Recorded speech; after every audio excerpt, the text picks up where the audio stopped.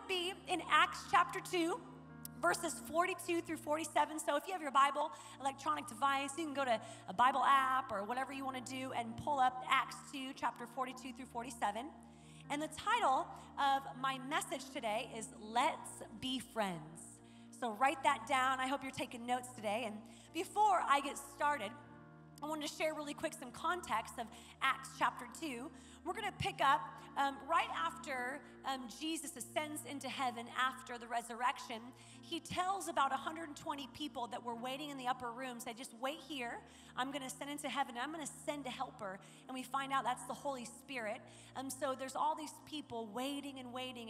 And that's actually the first time that we see recorded in the New Testament post-resurrection that the church was established. And there's some interesting principles about the local church that we can gain from the Bible and that really are applicable to you and I today and how we live our life. And so we're going to pick up verses 42 through 47 reads this, says, they devoted themselves to the apostles' teaching and to fellowship, to the breaking of bread and to prayer. Everyone was filled with awe at the many wonders and signs performed by the apostles. All the believers were together and had everything in common. They sold property and possessions to give to anyone who had need. And every day, they continued to meet in the temple courts. They broke bread in their homes and ate together with glad and sincere hearts, praising God and enjoying the favor of all the people. And the Lord added, underline that word added, the Lord added to their number daily those who were being saved. Come on, let's pray. Heavenly Father, thank you for the local church. It's the hope of the world. Thank you that we can come into a place and be encouraged, to be lifted up. Lord, we can come into a place and learn the scriptures and dialogue together and spend time together. And Lord, through that, you grow us in amazing ways. And so, Lord, I thank you for every person that came to the 1230 today, that no matter what they're facing, no matter what they're going through, God, that you would just bring a sense of your peace to their situation. In Jesus' name, we all said, amen, amen. Well, how many of you, by a show of hands, you are either single or maybe in the dating season of your life? It's okay, no shame in this. This is good. Okay, great. If you're single, just keep your hands raised high and you want to look around at the other single hands raised because this is important, friends. You want to find your future spouse in the local church. Can I get an amen, right? Don't go to the club, don't go to the bar, go to the church. Way more fun anyways. But I remember the dating season of my marriage, and my husband and I celebrated 4 years marriage on March 7th. So that's exciting, and he's amazing. Our story is always fun to share because it's a wild one. And when we were in the dating season, it wasn't just, all butterflies and roses, but I actually met my husband when he was 19 years old. I had moved from Seattle, Washington, to Florida to take a job at Southeastern University, and he was a student and I was on staff. And I remember meeting him for the very first time and not knowing that he would be my husband in just a few years from that moment. And he had long hair, he was all tatted up, he had a lip ring, and he had like a full beard, and he dressed like he was homeless. And I remember, he was kind of like interested in me. And I was like, Miss Strong, independent woman, just moved for my very first big career in Lakeland, Florida. I was like, I'm dating Jesus and nobody else. Like, God has my heart. My date nights consist of worship music and the Bible. That was me, So I was like, so he started pursuing me. And I was like, no. I'm like, you're homeless. Like, you got to get your life right before you can get this, okay? I was like, no, thank you. And so I put up a huge front. I had my guard up. I was like not about it. I was moving to Florida, all excited about my career, and but I guess the joke was on me because we've been married 4 years, so that was a huge joke. So nonetheless, he really was intentional, borderline stalker-ish when it came to wanting to take me on a date. And he would tell his friends, and his friends that knew me was like, I really like Hollie Jo. She's fine, and I want her to be all mine, And so I finally was like, okay, I'll let you take me on a date. But you gotta do something with this. Like, you gotta figure this out. Like, you gotta cut the hair. You gotta take a shower. You gotta go to Zara or H&M, and you gotta figure it out. Like, I don't know. Like, you just gotta figure it out.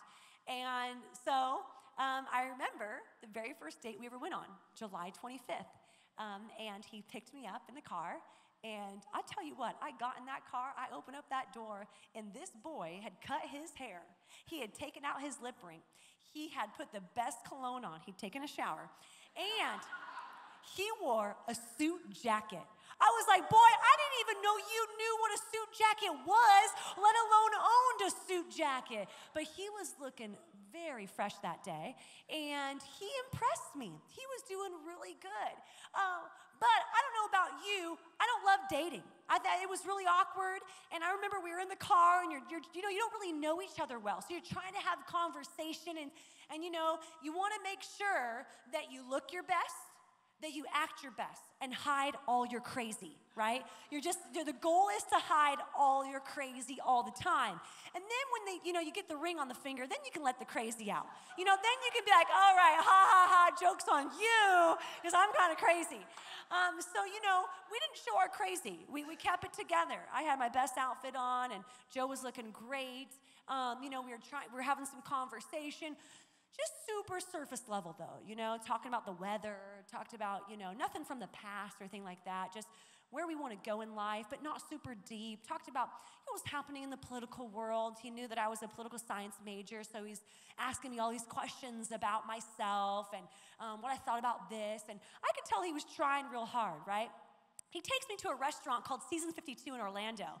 And if you've been there before, the unique thing about this restaurant is that they change their menu so many times depending on the season. In addition to that, every meal is under 500 calories. And I was like, okay, this boy don't know me because I can put down a burger and fries. I am like a steak and potatoes girl. Like, make me some steak. He does that now. Like, I come home from church and he'll have like a full steak dinner. I'm like, now you learned after 4 years. But, we're sitting there across the table, and you can kind of tell, it's like we're kind of performing for each other. Don't judge us, because some of you that have been on a first date, that's kind of what you're doing. You're pretty much going on an audition, right? That's what you're doing on your first date. It's an audition. You want to make sure that you're not showing you're crazy. You have your best outfit on. You look good. You're talking good. You're only sharing what you think that he wants to hear, what she wants to hear, and you're talking about things that they're interested in. And really, to be honest, it's just really superficial, right? It's just kind of skimming the top of the relationship. And I was thinking about our relationship with God and God's people. And I had this revelation this week as I was studying that oftentimes in our faith, the way that we act in a dating relationship is often how we act in relationship with the church and God's people. You walk in, you park in the same spot, you put your best outfit on, your new perfume, that new lip liner you got, or guys, some cologne, and you walk in the door and you say hi to the same greeter. You make sure you don't look to the left or the right, because that would just throw you off, right? Just throw you off your routine. You walk in, you sit in the very same pew, the same spot.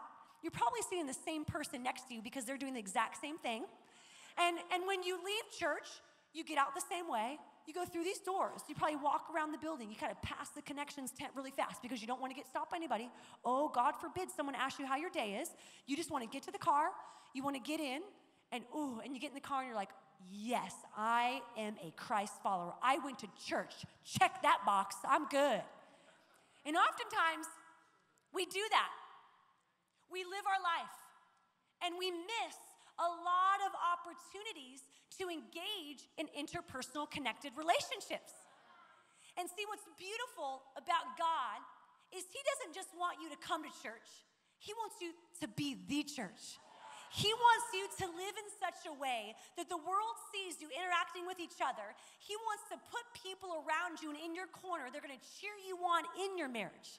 They're going to cheer you on in that dating season. They're going to help you parent that rebellious child, that's going to help you find that next job. See, God is all about relationship. And how we know this is, let's go to the early church. Let's look, because I think it's really important that we look at the first century church to help us give a model of how we are to be today. And there's 4 things that the early church was founded on, okay? And these 4 things were pretty simple. Number 1, they continued steadfast in the apostles' teaching. Other words, they came to church and they heard God's word. So congratulations.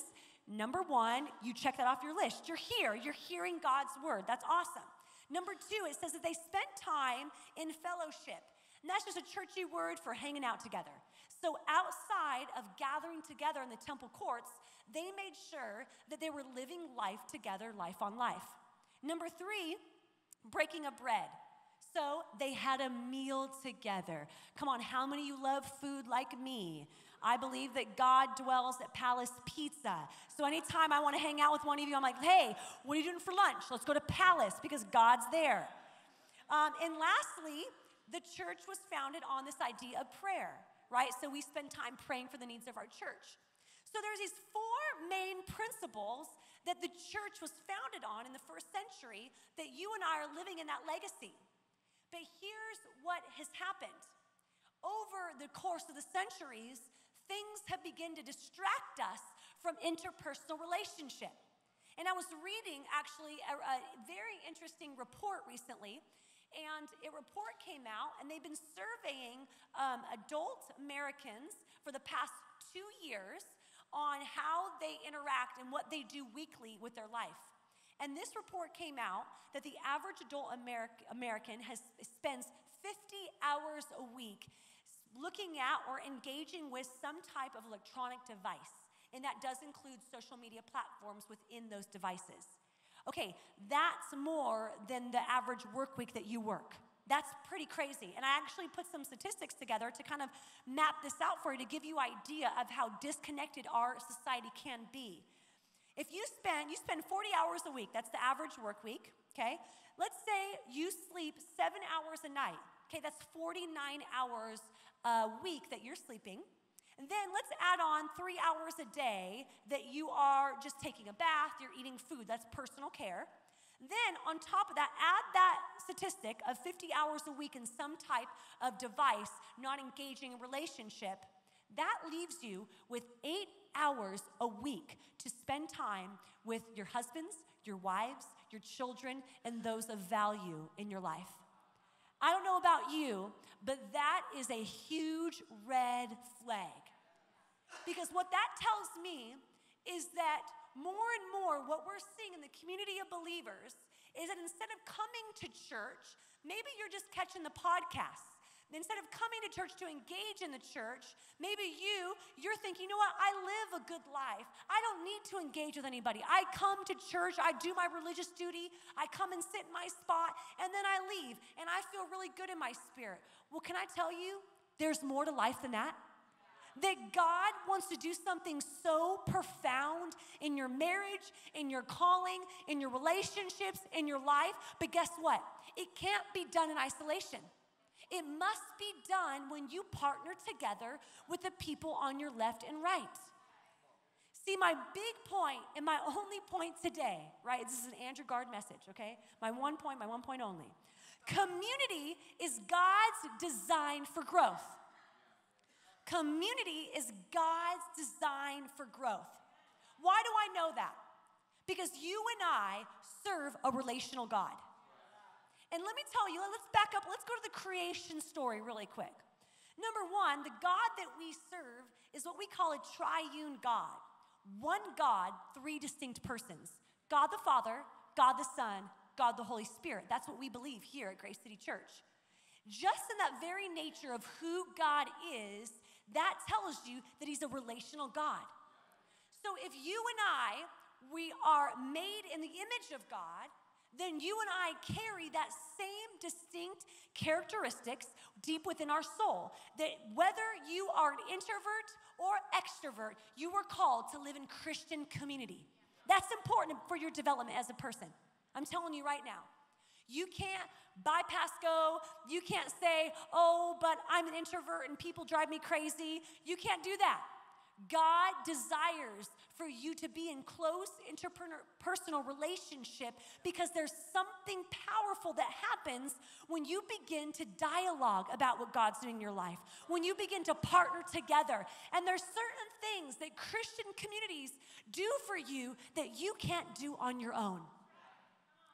And from the beginning of time, when we read in Genesis, and you see in the Garden of Eden, where Adam and Eve are spending time together, Bible says that the serpent was the sneakiest, trickiest animal of them all, came in and looked at Eve and said, listen, did God tell you not to eat from the tree of knowledge? And Eve says, well, yeah, that's what God told me. And the serpent says, no, I'm going to deceive you. No, I think that God doesn't want you to have his knowledge, so that's why he's not wanting you to eat from that tree. Right in that very moment of scripture, we see the very first moment that the enemy is trying to bring a divide between us and God and us and each other.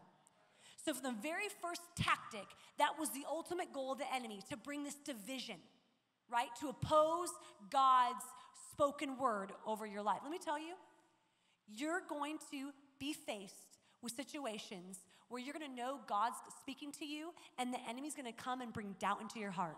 He's going to come and say, did he really say that?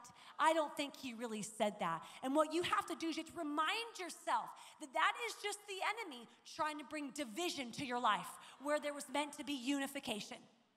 And so in that moment, we know that Eve ate from the tree of knowledge and sin entered the world. But we also know that the story doesn't end there.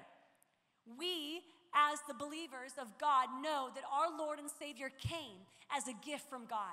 That he looked upon the earth and said, you know what? My people, they can't do this. There's a separation. And there was, if you read throughout the Old Testament, there was a separation between us and God. That people who had a certain religious stature, who were educated, they were able to come into the temple courts and provide sacrifices, and they had several rituals, and that is how they were able to bring atonement for their sin. But people like you and I, there was no relationship. It was religion. So God sent Jesus to the cross, to the earth to fulfill what we could not. And then we know that Jesus fulfilled the ultimate price, paid the price for you and I's sin. And then it says that when Jesus was crucified, 3 days later he was resurrected, praise God. And in the moment of his resurrection, the Bible says in Matthew 28, that the veil was torn, that there was no more divide anymore. So Jesus brought the unification for us and God. So through faith in Christ, you and I have a relationship with God. Isn't that amazing? That's powerful. That's why we're here. But that hasn't stopped the enemy from bringing division to you and I's life. And Andrew preached an amazing message last week talking about the battle has been won, but we are still called to fight. So Jesus, at the cross, the battle is won. There's no more division. But here's how the enemy will work in your life. He wants to bring division between the person on your left and to your right. He wants to pull your guard up. He wants to bring discourse. He wants to bring confusion. He wants to bring offense, unforgiveness. He wants to put gossip in your heart. He wants to do everything to shatter the mission of the gospel. And so what we have to do as believers, as the church of God, we have to come together to fight against it. And here's how we do that. We partner together in relationship. We don't let church become a religious task that makes you feel better. We come into the house of God and we say, you know what? I'm not just going to come and receive and sit in my same pew. I'm going to linger after church. I'm going to meet somebody new today. I'm going to build relationship. I'm going to join team. I'm going to stretch the gifts and talents that God's given me. Further that, I'm going to join a city group that's not on a Sunday. Can you believe what a miracle that would be if each and every one of you took what you're learning on Sunday, spent time together in a city group, dialoguing, growing together. Because the devil is afraid of a unified church, a church that spends time together outside of these four walls. And to be honest with you, I think sometimes we get so caught up that this thing called the church is a building, and we lose sight that the church is you and I. It doesn't matter where you go. It doesn't matter where you travel. God's presence goes with you to Starbucks. It goes with you to Publix. It goes with you to your home. You can have church meeting in a city group, reading your Bible. And actually, every week, I'm getting inundated with texts from city group leaders. It's amazing. It's one of my favorite highlights of my week. I just got one maybe 4 days ago from Kimber. She's sitting right in the back. She leads an incredible young ladies city group with our GCYC girls, and she texted me this week and goes, hey, we were in Starbucks, and we were having fun reading our Bibles, and this lady comes up to her like, what are you guys doing? Like, are you guys okay? And Kimber and the girls like, we're reading our Bibles. We're spending time together in a city group. We go to church. And this lady could not believe that these young people were meeting in a Starbucks reading the Bible. She was astonished at this sight. And she just encouraged them and said how happy she was. But can I tell you that I think that oftentimes we think that people will be opposed to us being the church outside these four walls. That sometimes we're so afraid of what people will think. We're so afraid of what people will say about us. But it has to be done. And here's what Christian community will do for your heart. Number one, there's three quick little things that I want to say before we wrap up. And this is why Christian community is so important for you. Number one, community provides a sounding board for your life's ups and downs. Have you ever had a bad day? Have you ever been in a very dark season? You know, when I came into the church, you know, like I said earlier, I was not raised in the local church. And so whenever dark seasons came in my family, the coping mechanism was always some type of alcohol abuse, drug abuse, bad relationships. And so when I came into the church, I had to really switch my thinking that when I'm in a dark season, I'm not running to a relationship, I'm not running to a substance, I'm not running to a thing, I'm running to God's people in his house. And when you join in Christian community and you begin to dialogue about your life, when you begin to share the highs and the lows of lows, you get to realize that there'll be people that you'll meet right in this room that have gone through the very same thing that you've gone through, but you would never know it. See, the person on your left and the right, they might have the solution to your challenge. They might have the answer to the problem that you are facing.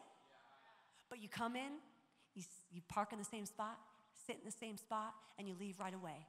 And you'd miss out on the opportunity that God wants to use God's people to bring provision to your life, to bring encouragement and hope to your life. And there's something so beautiful about God's people spending time together, worshiping God together, dialoguing his faith. And then number two, community causes us to take our eyes off ourselves and place our interests on others. Something beautiful about serving God's house together. You know, it's so fun. Every Sunday, I am spending time with my best friends serving God's house. There's something so special. And actually, this weekend was just a really special, unique weekend. I have the opportunity to lead our connections team. So that's our team right out here that they serve our first-time guests. Awesome. Have some leaders in the room today. And our whole calling on that team is we want to help people carry out the mission. So the mission of our church is to bring life-transforming relationship to the people of the city. And so what we do is we are a connector of people. We help somebody on their faith journey. So if you're brand new, you've never been in church, or you're newly saved, or maybe you've just been come to church and you just need to take the next step. Whatever that next step is, that's our role. Our role is to help you. And this weekend on Friday night, there was about 55 of us, and we got together and we partied. And we had so much fun. We had a church potluck. I got up on a chair in front of like 55 of our team leaders. I was like, guys, I haven't been to a church potluck since I was 12 when I went to a state park for a family reunion. We're having church today. But it was so beautiful. We had literally people brought food. We had a whole table. I had pictures. We have baked beans, hot dogs, hamburgers, Jell-O salad. I mean, come on, that's real Polk County, Jell-O salad. And it was beautiful. And we played games, we hung out, we talked, we bonfire, we roasted marshmallows. And there came a point where I sat on a chair and I gathered them together and I said, guys, I want to hear some testimonies. I want to hear about what God is doing on our team. And one by one, they began to share what God was doing. And in that moment, faith began to stir. And there were so many testimonies of what God was doing in your church. This is your church. People are getting saved. They're attending Growth Track. They're not just going to Growth Track, they're getting on team. And then they're joining team, and all of a sudden they're being stretched and challenged in their leadership. And their relationship with God is going deep, not just wide. And that's what's happening. And that track, that journey can be your journey. You can step into a new faith this season and walk closer together with the people surrounding you, and you'll see what God's gonna do. And then lastly, community reveals your gifts and your talents. Community reveals your gifts and talents. You know, anytime that we gather together, I always love doing what's called the honor circle. And the honor circle is previous places I've been, done this, and they taught me, and you get around a circle and say, hey, I want you to call out the gifts in the people around you. Just pick somebody and just begin to call out the gifts. You may not know them very well, but you might like their smile, you might like their presence. I want you to honor. And how crazy is that? We don't live in a society that honors people. So as a church, we need to be the first people to honor the gifts within us, right? That's the example to the world.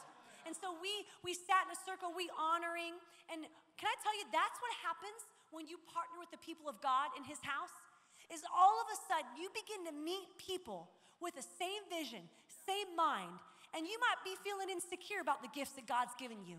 You might be feeling a little down and out because of the season you're in, but all of a sudden you partner together and you realize, and you get with someone, they say, hey, listen, I know that you're going through that. I know that you stepped out in faith to start that business, and maybe, just maybe, you're feeling like the resources aren't coming, but I know somebody, and I want to encourage you that the best days are ahead. That business will thrive. Hey, I know what you're going through in your marriage. I've been there, but let me tell you, you're an amazing wife. You're an amazing husband. Hey, you're an amazing school teacher. Don't give up on teaching those fifth graders. You got this. See what happens? Your faith begins to expand, and all of a sudden the gifts start being pulled out of you, and you're like, wow, I am pretty awesome. I am pretty something, right? I have something to contribute. And when I married my husband, he's a sports fanatic, loves every sport. Literally, you could sit down with him and talk with him for hours. And he is incredible, knows everything about every team and every arena. And when I married him, I started to learn a little something about sports. And in football season, he actually puts all his favorite games on my calendar because he wants to make sure I don't plan a date day. He's like, honey, don't ask me to mow the lawn. Don't ask me to cook. Don't ask me to take on a date. It's University of Miami football. Like, this is it, okay? Got some fans in the house. Thank you. And so, but I learned a lot about sports. And recently we were dialoguing about this thing called the home field advantage. And when a team obviously is playing, there's a home team and an away team, right? And this advantage that home teams have, really it's an advantage, meaning that if you are a team and you're playing on your home field in your home city, that the success rate and the chances of you winning are higher than if you're the away team. Now, if you're a sports person, don't debate me later, we'll talk, but I know there's lots of logistics about that, but the number one thing on why that is because when the players come onto the court or the field, all of a sudden, where they might have been feeling some fear or intimidation about their gifts and their talents, they step into the arena and they begin to hear the roar of the cheer. They begin to hear their names being chanted. They begin to know that people are for them and not against them. And can I tell you that that is Grace City Church? That is the church that when you walk in, you're not secluded, you're surrounded. You're surrounded by people that are gonna cheer you on. They're gonna tell you that, hey, this is your home team. And baby, you're home and you're gonna win the battle. You're gonna win the fight. So we don't need critics in the church.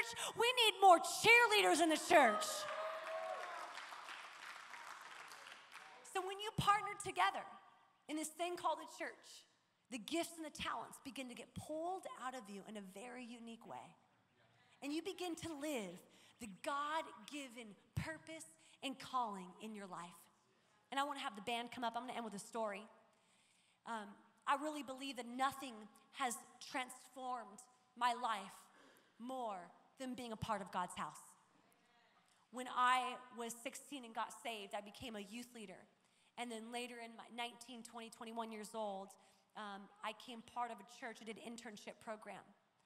And before I did that, you know, I was coming to church, right? I would sit down and listen to the message, but it wasn't fully impacting my Monday through Saturday. I was hearing it on Sundays. I was raising my hands in worship, but it was not translating to the rest of my life. And I knew that there was something more. And so when I did this internship program, it broke me down in so many ways. And I met most of my very best friends in all the world and spent a lot of time with people day in, day and night, sleeping at the church at some points, cleaning the church, engaging in relationship with people of God's house and serving God's house. And during that whole season, my family thought I had gone crazy. And I remember getting phone calls and texts. Why are you not at this birthday party? Why is it Sunday and you've been at church for 3 services? Come home. What are you doing? What do you see in this? You need to go get your four-year degree, make 6 figures, achieve that dream that you have in your heart, do something that actually means something. And so anytime something tragic happened in our family, I would always get a phone call because I was the church girl in my family. I was the one reading my Bible, praying and worshiping. And so anytime something heavy came into the family, I was always the one to carry that burden. And to be honest, in many ways, it's actually shaped who I am today because I have a stronger foundation in Jesus because of those moments of my life. And so don't be despised if you're in this room and you didn't come from a church background. That wasn't the language of your home. Can I tell you, you're still gonna be an amazing man and woman of God? That you still will raise a family who knows Jesus, that you can become a first-century Christian in your family, that you actually have the opportunity to change history forever. It's my honor and my privilege that I will be a first-generation pastor in my family. It's an honor and a privilege that I get to change history in the Hepler home. But I remember getting a phone call one day, and it was my brother, and he was in tears, and he didn't know God, living a crazy life on drugs, drinking, partying all the time. He said, hey, our family friend Sabina was in a horrible car accident, and she's in ICU on life support. The doctor said that she might have days to live. The swelling in her brain was causing so much pressure that all of her organs were shutting down.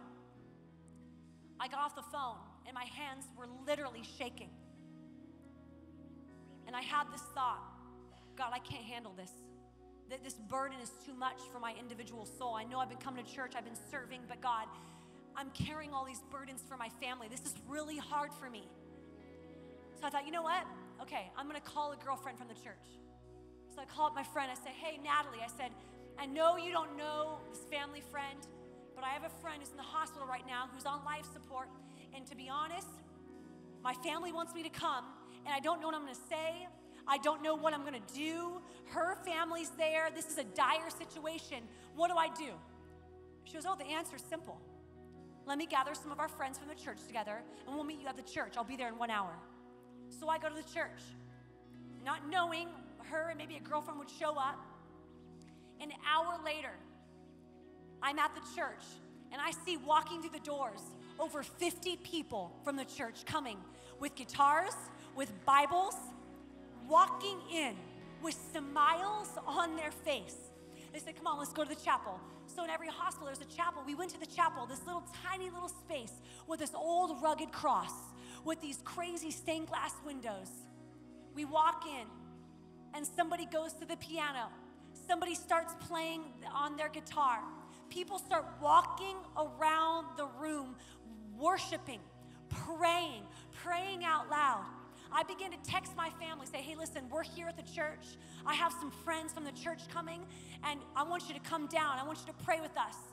So here comes my family, my brother and his friends. And they come and they're watching this happen. And for 4 to 5 hours, we begin to pray. And we begin to ask God for miracles. And my faith, which was so weak at the beginning, by the end of that, I was stirred. I was walking around shouting. I was crying. I was kneeling at the cross saying, God, you have to save this woman who doesn't know you. We kept getting reports from the doctors that every hour, the brain swelling began to decrease. And the doctor looked at the family and said, I don't know what's going on, that what you're doing in the chapel right now. I know that I heard that there's friends down there praying, but there's no medical explanation on why the brain is decreasing in size right now, and her organs are beginning to reinitiate. They're beginning to work again. She is gonna make it. And can I tell you, she walked out of that ICU weeks later. She was healed by the power of prayer. That's the church. When I couldn't live life alone, when I was isolated, when I was full of discouragement and fear, I called the church. Friends, maybe you're not in a situation like that tonight. Maybe you are doing okay. But can I tell you, there will be a moment that you're gonna need to make that phone call. You're gonna need to call that girlfriend, that guy friend. You're gonna say, listen, I don't know what to do in this moment. Can you help me? But if the enemy can isolate you, he wins. But we won't let that happen here at Grace City. We wanna make sure that you're connected, that you're surrounded by men and women that will be there for you, that will encourage you in every season. And here's the beautiful part about the story. After we were worshiping, my brother and his friends were so moved by what God did. They got on their knees in that chapel, and for the very first time, they gave their heart to Jesus.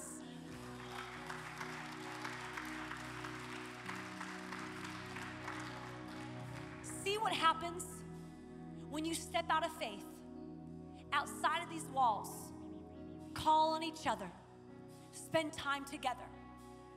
And what's interesting, if you notice in Acts chapter 2, the very last sentence says this. It says, praising God and enjoying the favor of all people, the Lord added to their number daily those who were being saved. The Lord added to those that were being saved. Salvation is a byproduct of our Christian community. Salvation happens when all of a sudden the world around us begins to see the people of God linked arms together, not fighting against each other, but fighting for each other. When the world sees that happen, I am telling you, people that don't know God begin to flock through these doors. They begin to say, what's on you? I want that on me. I want that love. I want that kindness. I want that spirit of faith. Friends, the world is watching the church right now, and we need to be careful. We have an opportunity to live out our Christian life outside the four walls of these church, because the world is watching. And the world needs your faith. The world needs your joy. The world needs your love. And I believe God's gonna do it in your heart today.